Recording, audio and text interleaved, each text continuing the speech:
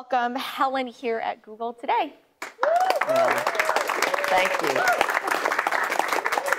Thanks to all of you. Thank you for taking time to have me here, and thank you to the Google Asian Network for bringing me here today. I am an author, as Amy said. I've been an activist for a long time. In fact, I was an activist before I became a journalist. And I thought I'd just spend a couple moments talking about how I got from there to here with my new book coming out, The Last Boat Out of Shanghai, the epic story of the Chinese who fled Mao's revolution. And so I'm the daughter of immigrants, as she said, from China. My parents came to the US as part of this diaspora and exodus that I'm writing about in my new book. But so I was born and raised in New Jersey, and I'm just curious here among all of you, anybody from New Jersey? Oh my God. One other person who isn't ashamed to admit he's from New Jersey, and maybe there are some there in the live stream world too.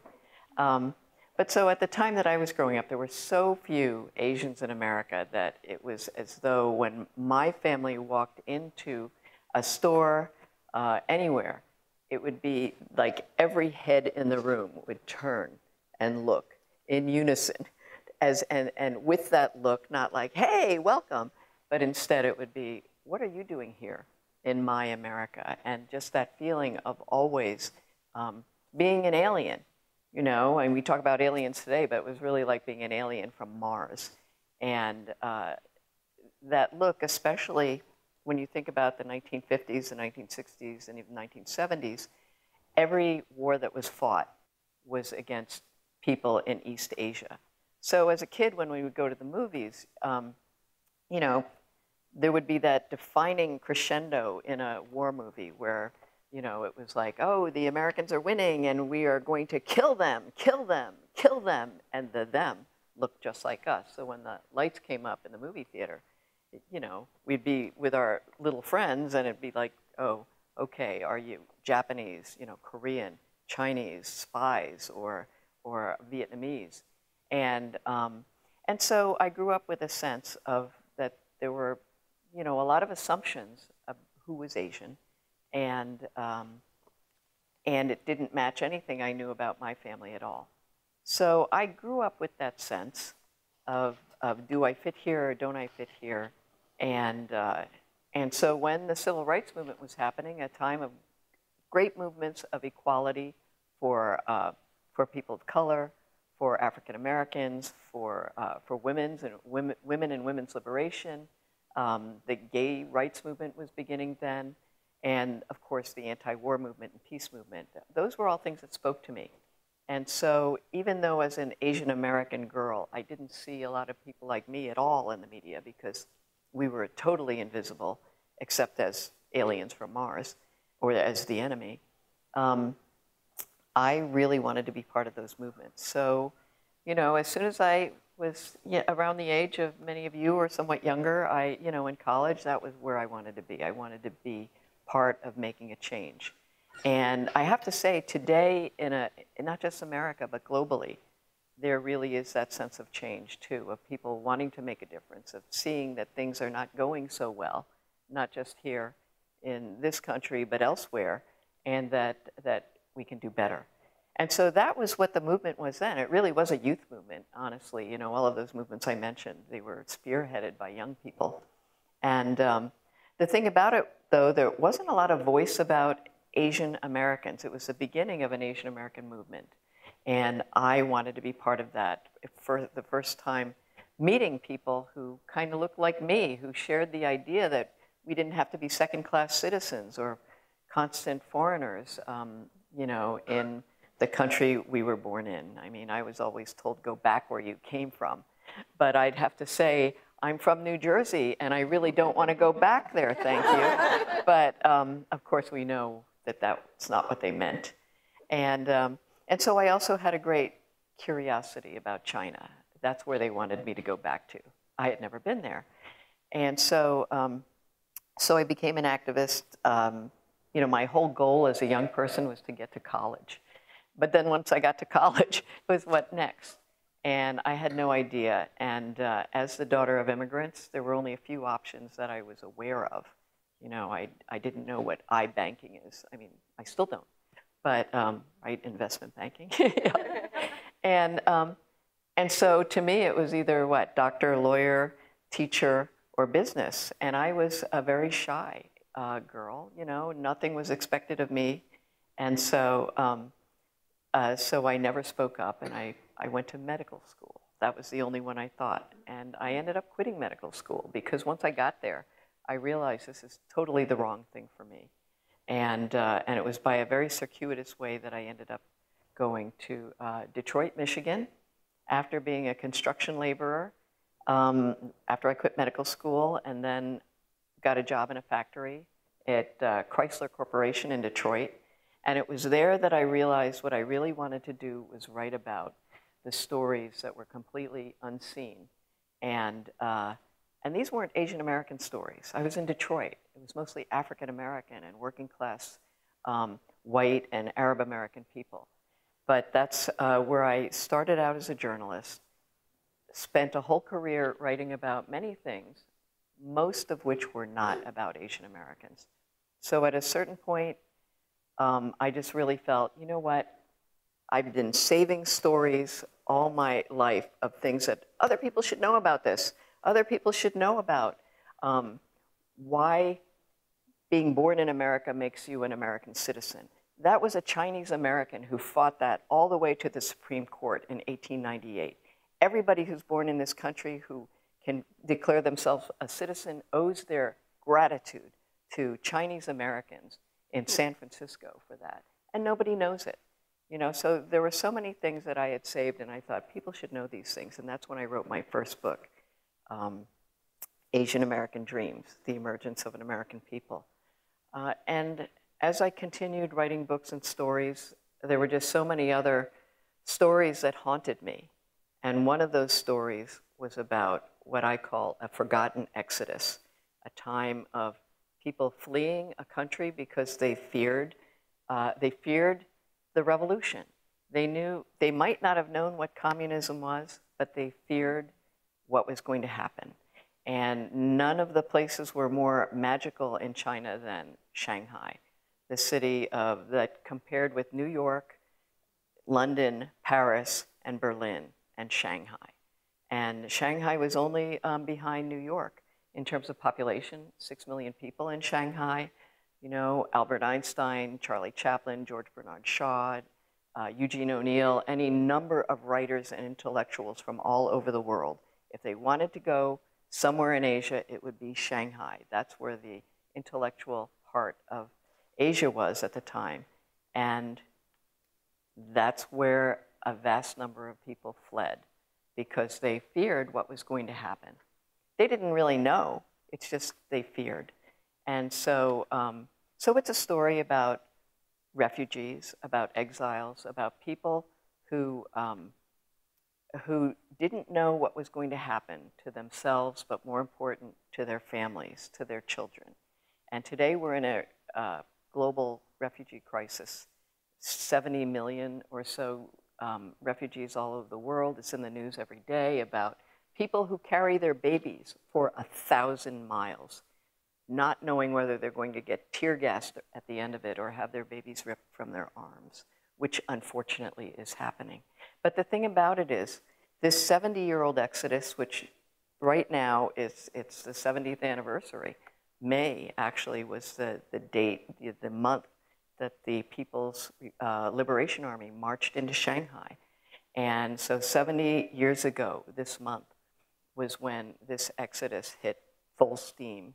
And so I thought I wanted to write about it because there's not a single book, dissertation, or master's thesis on this topic in English anywhere in the world. And I know because I've hunted for it. And in Chinese, there are about 3 or 4 books, maybe today 4. When I was researching, only 3. They're in Chinese, they're all in Taiwan, and they're written from the experience of fleeing to Taiwan. Well, this diaspora fled everywhere. Just like diasporas today, people go wherever they can. And so, so this is the only book about it, and I'm just really thrilled to be able to sit here today and talk about it, talk about these things with all of you. So I think I'm going to be in conversation with Amy, and so we can. I have no idea exactly what you're going to ask me, so we can get into it. Yes. And what I love about what you just shared is it's clear that there's a thread of storytelling that you employ throughout the entire course of your career and your life. You know, I'd love for you to start off by just talking about what you feel the power of storytelling is. And when I was reading the book, you know, there were so many powerful stories, you know, the one about your mother, and, you know, I've heard recently about how you even found out about that story about your mother. And so talk a little bit more about what that power is for you around storytelling. So I've been a writer and a journalist for a long time, and some of those writings have been fairly straightforward. I did this research in ABC, this happened chronologically. And then other ones have been about people's lives and what happened to them. And the thing about it is, and some of you may know more about just the neurophysiological pathways about it, but human beings, we connect. We want to connect. We're social beings. And the way we connect is not through data and facts and figures. The connection is emotional, and that's through people's stories. And it doesn't matter whether those stories are about people from 1,000 years ago or 70 years ago or today. It's all about what happened to them, and that's storytelling. Mm-hmm. And so the way I connected with this book was through a story, the story about my mother. I don't know if you want me to share what that story is. Please, yeah, for those out there who aren't as familiar with the book. So I had known about this title, Last Boat Out of Shanghai. In a way, it's a metaphor, but people talk about it. People, if you talk about anybody of a certain age, World War II generation age or Korean War age, growing up as, you know, children or young people during these 1940s, 1950s period, they will tell you if they are Chinese and left China in those days. My family left on the last boat out of Shanghai. We left on the last plane, the last train. We walked, we swam to Hong Kong. I mean, those are the stories. And they're all about being the last ones. And so I knew this just sort of intellectually. Mm-hmm.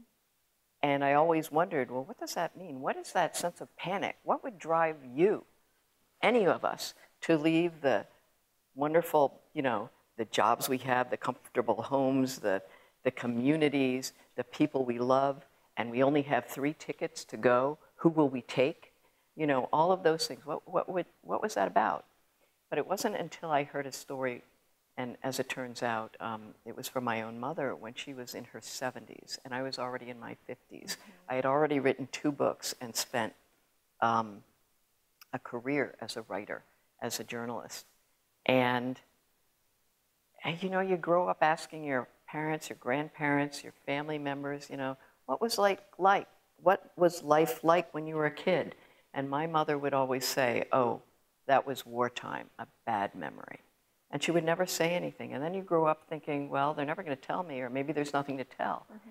And it wasn't until that I was, you know, having dinner with my mother, a full-grown adult, and I just said, oh, Mom, too bad you can't tell me what life was like for you as a kid growing up in China. And that night she said, all right, you want to know, I'll tell you. And you could have knocked me over with a chopstick. And, you know, and I put mine down, and she put hers down, and she began to tell me about being an abandoned girl when she was 6 years old, that her father had taken her on a special trip that she thought was going to be just such a wonderful thing. And instead, he took her to a strange place and left her. And she, from that point, it was a story of the war with Japan begins. World War II for China lasted 8 years. She's a child growing up in wartime China. She ends up in Shanghai, is abandoned again, and makes her way through a city, a huge city that was under wartime occupation by a terrible memory and a terrible enemy, and somehow makes her way to the United States on the last boat out of Shanghai. So she tells me the story, and I was so like, of course, my whole world changed hearing my mother's story. But at some point, I wanted to know other people's stories too, to be able to put my mother's life in a context. And I began interviewing other people, finding other people, doing more than 100 interviews, and with people who had survived this. So the stories I got were amazing, and that's how I thought, if I'm going to tell the story of history, history can be a recitation of facts, or it can be made personal, so that you're reading about people's lives 70 years ago, but how to make that real, so people feel like that could be somebody I know. What if that was me? What would I do? And that's the power of stories. Yeah, absolutely. I think what I found just so compelling throughout the whole book is that, as you said, the stories feel both personal and universal at the same time. Like, there are a lot of very real-world implications today for these stories. I mean, I know you said that you spent so much time interviewing hundreds of people, and you landed on 4 just incredibly powerful stories. How did you land on these 4 specific ones? Obviously, the one, one of them being about your mother. Well, this book took me 12 years. Part of it is because it's such a dynamic, one of the most tumultuous periods of the 20th century. The changes going on in the world after World War II and the revolution in China and the complete realignment with the Cold War going on, the communist bloc, as they called it, and the countries like the United States that were the former Allied countries. And so there was a lot going on to capture that. But so these individuals living through that time, their lives were, frankly, pretty much of a mess in many ways. They were living in total uncertainty. It was like living with tectonic shifts under your feet all the time, except they were global geopolitical changes. And where do we go? What do we do? And so interviewing 100 people, more than 100 people, and hearing their stories, some of it is then the writer part, the craft part kicks in, and you think, how am I going to tell this story? It's their stories, but it's also a history I want to encompass. So it has to be people who not only have, in almost all cases, several dramatic stories to tell, but memories that were quite detailed, that could take me from their childhoods to their teenagehoods, their young adult times. 2 of them went to the college times, going across the world, and landing in different places, and then being able to describe all that. So that narrowed it down, but also some diversity. I wanted, there were 2 girls and 2 boys I focused on. I was very clear, war and occupation and flight is gendered too. It's a different experience. I mean, it was terrible for all, but a different experience being a boy and a girl. I wanted different class backgrounds. The reputation of people from Shanghai is that they're all rich. Well, guess what? 1 million people, they're not. And in fact, there was a huge income gap, there too. The vast majority of people in Shanghai were incredibly poor. So I didn't want them to all be educated and wealthy. So I have one who was the daughter of a nationalist, a Kuomintang, the side that lost the war, the revolution. So there was politics involved too. One was the son of a collaborator. His father sided with the enemy, with Japan. And we know how that war ended. So you can imagine their life when Japan was occupying China was amazing. And then as soon as the surrender documents, they were out on the street. And so, so that was partly it. But they each had amazing memories. They each, and people actually say, wow, how could you remember such things when you were such a small child? But in some cases, one was maybe 3 or 4 years old, and she saw Japanese soldiers come into their house in the middle of the night, point a bayonet and a sword at their mother, ask for their IDs, and make a move toward her mother, and then her mother stood tall and stared them down, and they left. Now, you would remember every detail of that if that was your mother, no matter how old. And so they remembered these things because they were such incredibly, not just dramatic, in many cases traumatic things. And they remembered what was the color of the room. They remember, you know, what people said to each other, the sense of that. They remembered their feelings. And so these are people who had to also be open enough and reflective enough to tell me, what was it like when your father was in prison and you thought that he might be executed at any day?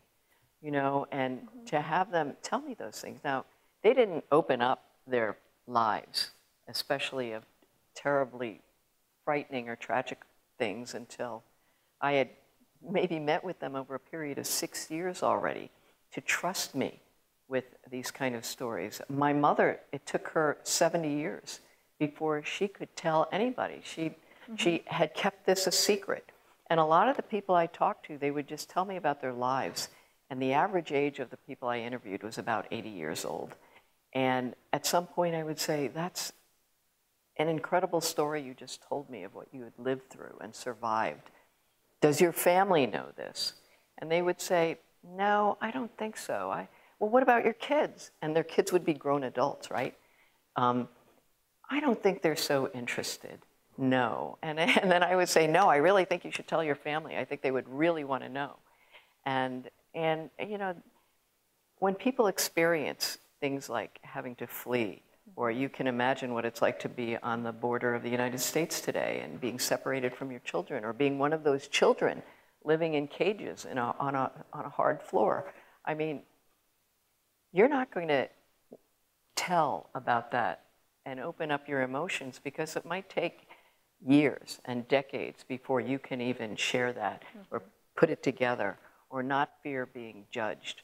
Or in the case of my mother, as an abandoned girl, I think she feared being, you know, stigmatized, being made fun of. Kids did when she was a child. And so, so it takes time. I mean, we know that Holocaust survivors, it might have been their grandchildren who found out, or people who experienced the incarceration as Japanese Americans during World War II.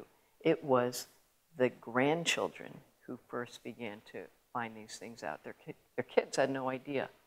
And so one of the lessons was, I mean, it was serendipity that I just that night said, oh, Mom, too bad you can't tell me this, at a point where she was ready to tell me. And had I not said that, she might not have ever told me. She might have been one of those other people who said, oh, I don't think my family cares. They don't ask, you know. So one of the lessons is don't give up. If they say, oh, it's not, I don't want to talk about it now, you know, they might not say now, but in your head say, okay, maybe some other time. Yeah. I think that really resonates for me. I am the daughter of immigrants, refugees from Vietnam who fled after the war. And it's, you know, I think as I grow older, little by little, I feel like they're beginning to open up and tell me more things. And I think a lot of, you know, they have so much trauma around it, and I can understand like the hardships and challenges and difficulties they went through. I think you chronicle that here. You chronicle the challenges, hardship, discrimination that people fleeing their countries were facing. I'd love for you to talk a little bit more about, you know, what was it like hearing these stories of just very real hardship, and how did that make you think about, you know, its implications for today? There were times when I was hearing stories that brought tears to my eyes, as well as who was telling me the story. But the fact was, we were sitting, whether it was in Hong Kong or Taiwan or in China or here in the US, and they had made it to their 70s, 80s, or even 90s. And some of them had lived through many, many. I also interviewed people who remained in China too. And so they had experienced the revolution, the many political movements, the Cultural Revolution. So every story had pain, but they also had joy to them because they survived the hardships. They also had inspiration and things that we could connect to. So that was the part that I really had to hold on to. And any writer or anybody working on a project that takes a long time, and especially 12 years as a writer, you're kind of by yourself doing this. There are times when you think, why am I still doing this? Is anybody going to care about this except me? You know, does this really matter? And so the part of it is those stories made me feel like I have a responsibility to the people who told me, who opened up their hearts and told me their stories. So I have a responsibility to them to honor their stories, to tell it in a way that they're entrusting me, the truth of their lives. And then there's the broader picture too, because I wanted to put it together as a history of something that happened to millions of people that is completely forgotten, except by them. And so, and then when you multiply it by their children, their grandchildren, their families, we're talking about multiple millions of people having experienced something that other people in other times, fleeing Vietnam, the last helicopter out of Saigon, I mean, all of those things, are the last boat, or leaving Syria today and putting your kids who can't swim on a rubber raft into the Mediterranean. And you don't know whether your kids are going to survive, but what you assume is that if you stay, they won't. And that's why they leave.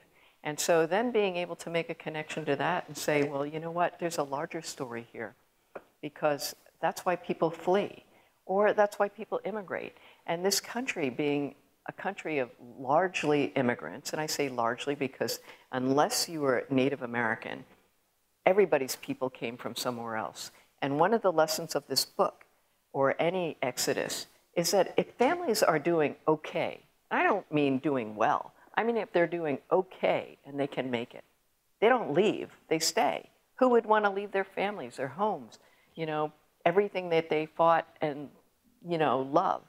They only leave if they have to, and that applied to the Pilgrims, it applied to every migration from Germany, from Italy, from everywhere else in the world. And I think you asked me about the power of storytelling. If people could connect to their own stories, no matter how many generations back, and really identify how hard that was for their own grandparents, great-grandparents, relatives, you know, ancestors, that might create a little bit more empathy for the people who are going through this today.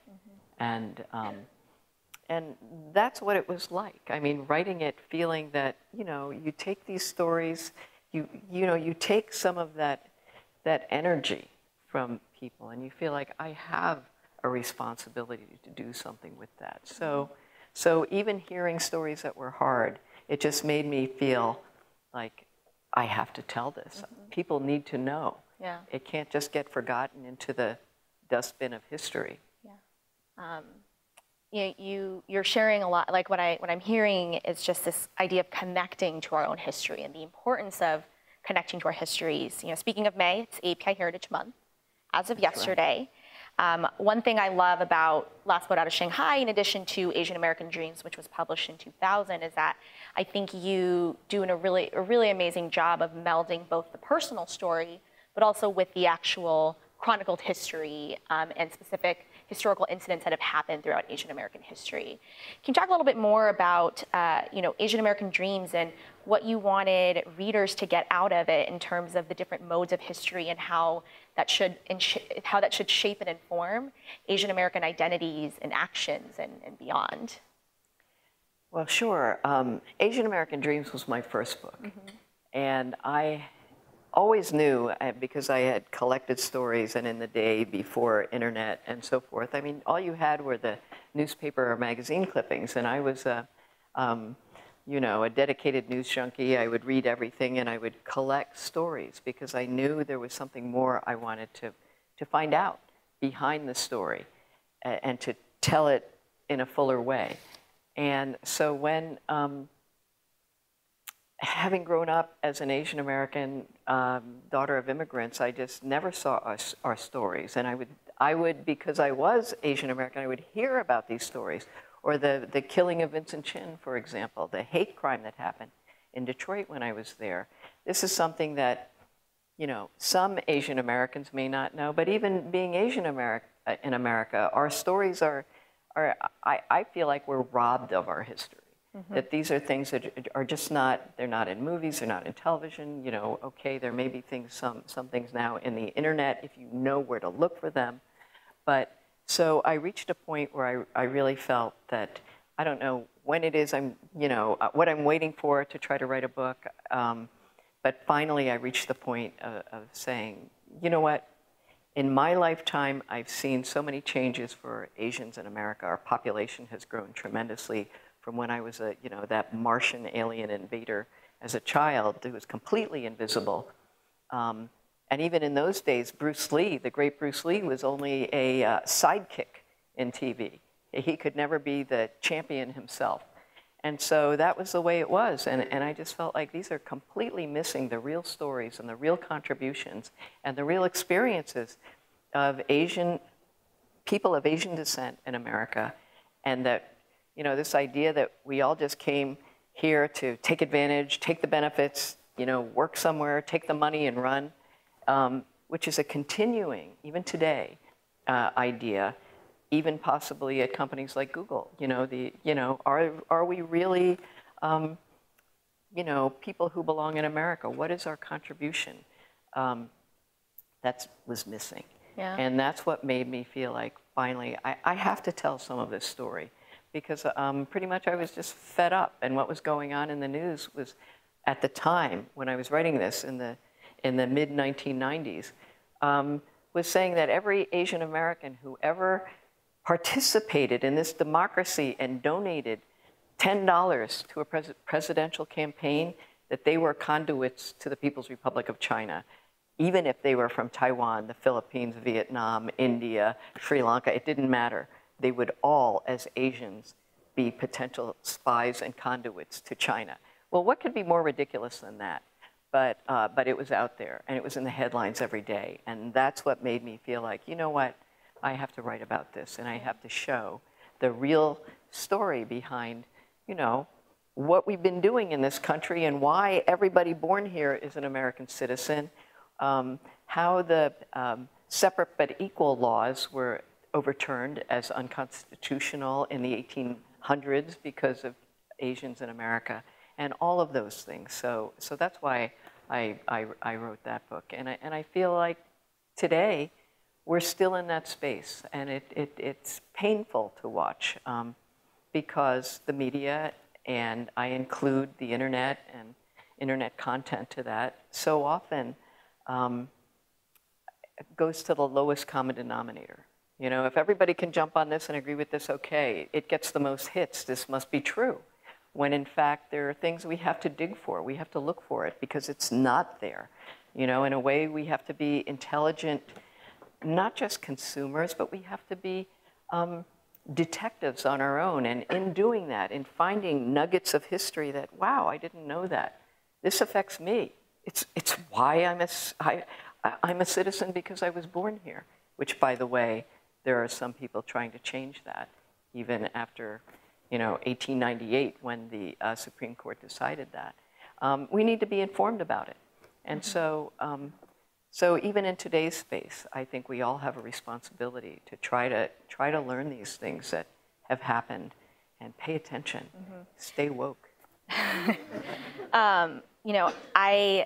I learned about the murder of Vincent Chin when I was in 3rd grade. I remember my 3rd grade teacher asking us to write an essay about I forget what the essay topic was actually, but I remember my 3rd grade teacher asking us to write an essay, and the thing I had chosen to write my essay about was the murder of Vincent Chin and you. And what was shocking to me is when I wrote this essay in 3rd grade, no one around me knew who he was. Not my family, not my friends, nobody around me, no one at school. This was the first time that a lot of people had been hearing about it. This was the first time that I had been hearing about it. So for you, what really drew you to Vincent Chin's case, and why should this case matter to Asian Americans today? Well, so I was in Detroit at the time that Vincent Chin was killed. And I was just beginning my life as a journalist. I had been an activist up until then. I wasn't really clear what I was going to be doing. But I was in Detroit. I had been working at a Chrysler stamping plant in a factory. And why was I there? It was really because friends of mine had said, if you really want to know about the heartland of America and really be an organizer and think about change and social change in America, you should go to the heartland. And so I thought, oh, good idea. And being young, I went to Detroit, not really knowing a soul there. And so I happened to be working in Detroit when the entire auto industry collapsed. And I know it's hard for probably most people listening or watching to imagine. But in the last recession, nobody wanted to call it a depression. That was a depression. Millions and millions of people were out of work and had no idea when they would have a job. And these were high-paying jobs. This is when minimum wage was about $1.30 an hour, and working in a car factory, you were getting $10 an hour. That would be like minimum wage today at $15 an hour if you're lucky, and instead getting a job that paid 60 bucks an hour. I mean, imagine what a difference in your life it would make.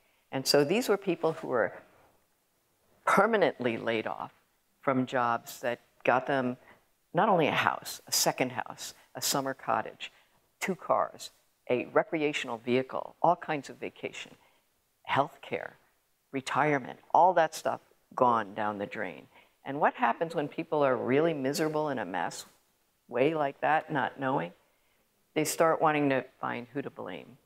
And the finger of blame ended up on Japan. Why? Because the dinosaurs that Detroit produced in those days that could get maybe 7 or 10 miles a gallon, if that. The competition was either Volkswagen or Japanese cars, which could get, you know, more gas mileage. And gas was so expensive in those days, most people couldn't afford to drive their cars anymore. That's why people lost their jobs. And so Japan was blamed, and anybody who looked Japanese. So anybody with an East Asian face was considered to be part of the enemy. And remember, I had talked about the wars preceding.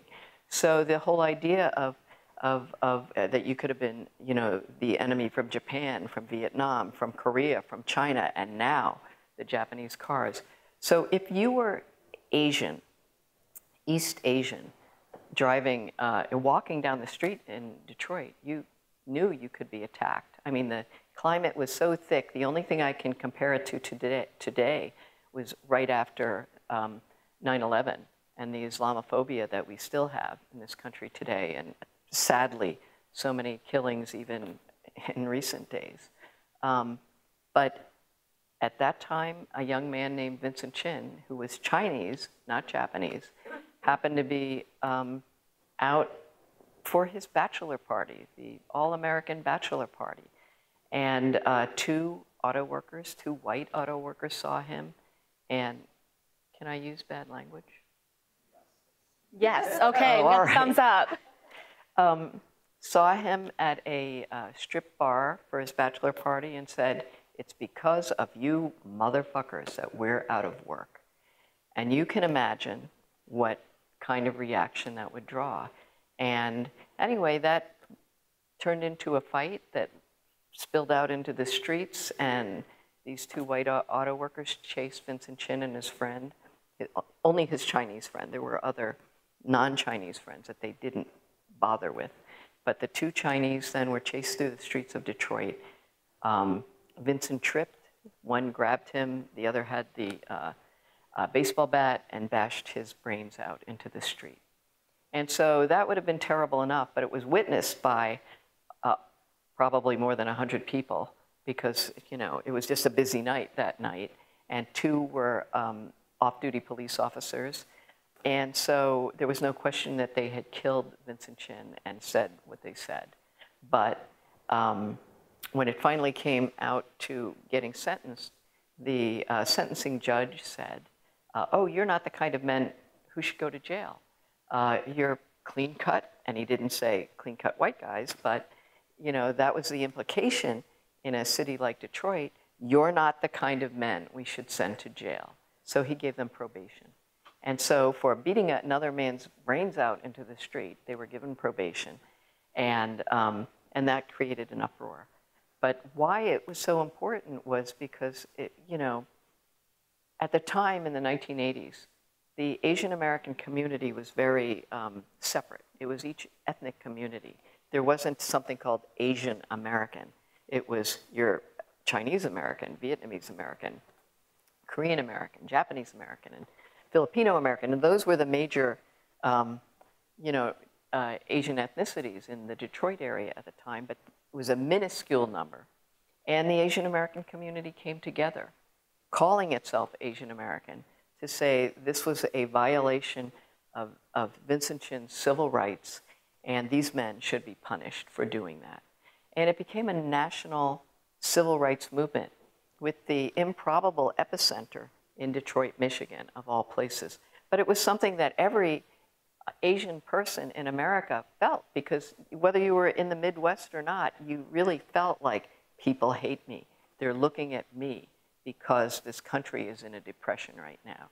And it's because of, MFs like you that we're out of work, or that we're suffering, or that our economy is bad, or that I can't get a mortgage anymore, or all of those things. And so it was the moment that, that Asian Americans really started in a mass way talking about civil rights, race in America, where Asian American people fit into a dialogue around race, which, up until then had been completely either black or white.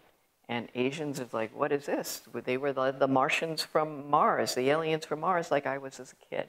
Like, who are you? What are you doing here? Where do you fit? You have nothing to say about race. You're not black and you're not white.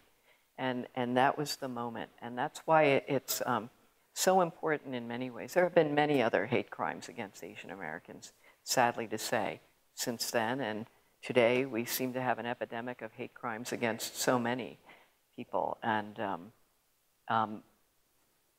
but it was a time for Asian Americans where, it's like step up now and raise your voices as a community. Yeah. That idea of step up now and raise your voices as a community is something I think we've been talking a lot about in the Asian Google Network, this idea of solidarity. I think it's one of the strongest themes that comes through in Asian American Dreams. You talk a lot about the solidarity of our community as it relates to how we came together on Vincent Chin. Then you talk about times when our community didn't come together. You also talk about times when our community has stood up for other communities of color in particular, and times when we haven't at all. And so can you talk a little bit more about why does solidarity within our own community and also with other marginalized communities matter? Oh, well, solidarity, connectedness, sharing each other's stories, feeling our common bond as human beings, let alone as people in one country. I mean, that's what makes us move forward as a civilization, as it's what separates us from other animals and species, this ability to do that and to build on that. And so it's vitally important. And the flip side of that is keeping people divided. And we are at a time today where divisiveness and pitting one group of people against another is being honed to a fine art and blasted every day, not only on TV and movies, but every tweet that comes out. There's so many of them that are just filled with venom and hate that it's all you can do to just say, well, okay, let me protect my little cocoon and my little, 1 square foot of space that, I'm standing on.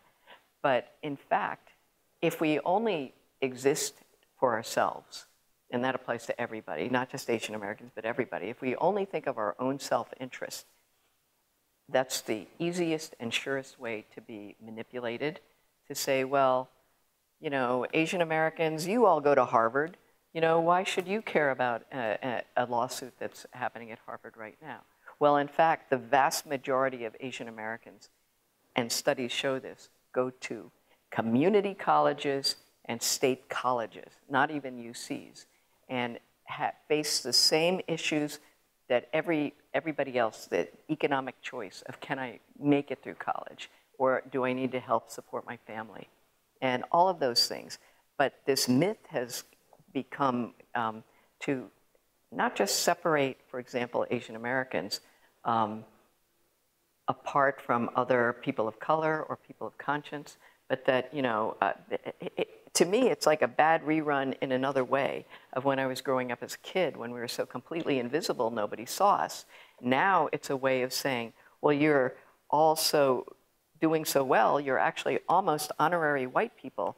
And so you're invisible too, because you blend in with the scenery. And the idea of blending in with the scenery is it's counter to the whole idea of, as humans, we want to be recognized. As people in a world, we want to be, and that's the power of stories too. It's being acknowledged. I have humanity. So do you. So does everybody. But do we see each other and do we hear each other? And that only happens when we're connected and we can share with each other. I mean, share that common interest with each other to do something that will benefit all of us as a society or a community or as a workplace. I mean, that's why the connectedness is so important. Yeah. And that's why I wanted to tell all of these stories, because I think that's a way to pull people together. Thank you. So we'll open it up to audience questions now. We have a question on the Dory. Oh, great. Go ahead and read for you. Yeah. This question says, setting aside history and cultural roots, in your opinion, how important is it to grow up with mastering mother tongue other than English? What's the impact of speaking a language other than English to assimilation? If my kids aren't interested in my native language, should I lose sleep over it? Oh, language. Yes. Boy. So when I was a kid growing up, during the McCarthy period, when people from Asia and especially China were all viewed as potential spies or a fifth column, meriting a fifth column against the United States, my father said to my mother, don't speak Chinese to the children. Because he knew and he experienced discrimination just in the way he spoke. And my father spoke perfect English, but he did have an accent. And as a kid, I saw him ridiculed, and it was painful. And, but my father made that decision, and as an adult, I have regretted it every day.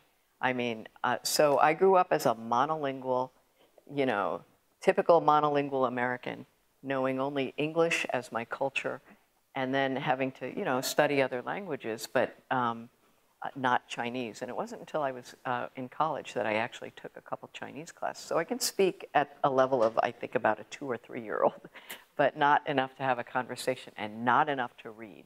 And so it is, if your child speaks another language or 2 or 3, each language, I think, just multiplies their ability to be somebody meaningful, have meaningful understanding and connectedness in this world, multiplies them, tenfold each time. And, for me, I know not even being able to speak or read Chinese, that cuts me off from an entire culture. It makes it so, in doing my interviews, I did not, my interviews had to be in English. I did have a translator. I did have other people helping, but I knew I was missing nuances. Why did they pick this word and not that word? And if kids are unwilling, I mean, of course, we all know, for kids, it's like, I want to be like everybody else. I want to go play. What, are you going to make me study this language that nobody among my friends speaks? Unfortunately, it's, one day they will thank you. And that's, I'm told that's true for musical instruments too. But it's really true for language. Just the ability to travel in this world and be in other places, it's critical. And I'm sure in a workplace like Google, being able to know other language, a multinational company that has viewers and people all over the world. The more languages you speak and the more you can connect there, I'm sure it's an asset. So. I wish my father had never said that to my mother every day. As a proud queer Asian American, I'm interested to hear your story or biggest challenge you have as a lesbian Asian American. So as a proud queer person of color, Asian American lesbian, I mean, the first thing is it's assumed that we're not. I mean, I have been told, especially whether it's Asian, Latino, African American communities, being queer is a white thing. Why are you, you don't exist. Our community, the entire continent of Asia, there are no gay people, what? And that in itself is hilarious to think about. Even China recognizes at this point that they have queer people. And so the challenge has been number one, knowing that you can pass and kind of be invisible. And layer that on, being an invisible Asian American, and also as a woman, you know, being walked on or stepped on, you know, by people who are like, oh, you're female, what do you, you know, matter? I don't want to be invisible. I think that's harmful. I don't think anybody really wants to be invisible. And so, so the biggest challenge, I think, is being seen completely as a full human being. And so there was a time in my life when I didn't feel confident about being out, and I think that's true for every queer, gay, lesbian, you know, bi, trans, you know, person, to be understood and to be seen fully. And so anyway, you go through this time of, should I tell people? And the hardest part was actually being able to tell my family, you know, because these are the people that know you and love you, we hope, and as well as my community. And so, so I actually went out. Well, I went through a period of time that I wrote about in Asian American Dreams, where I was already an activist. I was already very, very involved with communities of color, including Asian American ones. And I had what I call my lesbian trial, where I hadn't come out yet. I didn't even know, you know, I was at that point where I, you know, wasn't sure. Now they call it questioning or whatever, where you're just not sure of your identity in every full way. And so I was real involved with feminist movements, and in these women's organizations, there were some lesbians, but in the way that that a lot of, sort of in the misogynist way that feminism is disparaged, it was like, oh, if you're a feminist, you're all lesbians. And therefore, the 300 women who would come to our citywide meetings in Boston must all be lesbians. So my organizing community that I was in, which was Asian and African American, called me to a meeting one day. And it was like a space like this. And when I got to the meeting, they were sitting in a semicircle. They were all there. And it's like, oh, everybody's here. And they said, yeah, you sit here. And it's like, oh, in the center.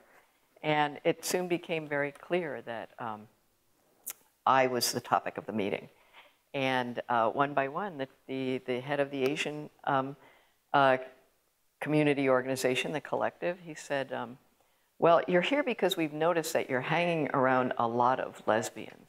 And we need to know whether you're a lesbian or not, because we could not have you in our community as part of our organizing, because you would bring discredit to us. And the head of the African American collective says, that's right. In our Black community, there are no gay people. And he didn't use the word gay, but there are none. And you know, it's a symptom of white, petty bourgeois decadence. And so if you are a lesbian, we wouldn't want to have anything to do with you or any other Asian. You know, so it was sort of like, oh, everybody is going to be. So Helen, tell us, are you a lesbian? And I sat there thinking, well, I don't have a membership card. You know, I didn't get the toaster oven. I've never held hands with a girl. I don't know.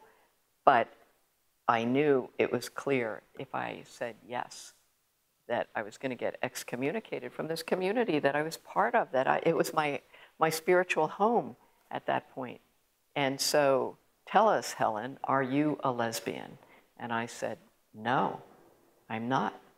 And it was at that point I stepped back into the closet and slammed the door shut. And so, so for me, it was, I guess I would have to say, quite a circuitous path to eventually coming out.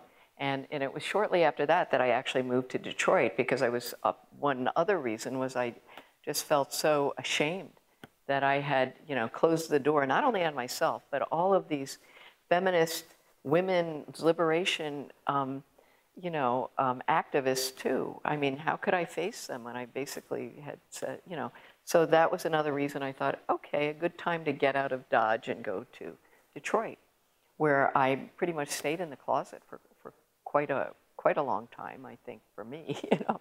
And, but anyway, I mean, as things happen, life never travels in a, you know, straight line, so to speak. But it goes in zigzags. And so that was a big zigzag for me. But it was also why I ended up in Detroit. And so I was in Detroit, and that's where I found this, you know, Asian American community and became part of a, you know, a national civil rights campaign. But then eventually found my way to come out as a lesbian. And, you know, I'm married. I've been married 3 times. And I have to point out, all to the same woman, because marriage has been such a contested fight to be able to even be married to the person that I've been with for 27 years. And so, and is still in jeopardy because of the way the Supreme Court may turn out. And so anyway, there are all these things. There's no right that's fully guaranteed. And that's why we all have to be active. And that's why, as an Asian American queer person, I need to be out there too, so that people can't say, oh, Asian people don't have anybody who's queer, you know. And that was a slogan that came out of the, you know, the HIV epidemic. You know, come out, come out. If you can come out, you must, because silence equals death. And I think that slogan is true for every community, every underrepresented community, every marginalized community. Silence is death. We have to show who we are as full human beings, because if we don't, nobody else is going to do it for us. And so I think those are the, you know, a continuing challenge. But thank you for that question. Thank you so much for your question. I believe we are at time, but it went by very quickly. But thank you so much, Helen, for being here in conversation with us today. We really appreciate your time and just feel so honored to hear from you. I don't know if you can tell, but you are my shero, one of them. So, so this was a huge honor for me as well. Thank you, everyone. Well, thank you all, and thank you, Asian Google Network.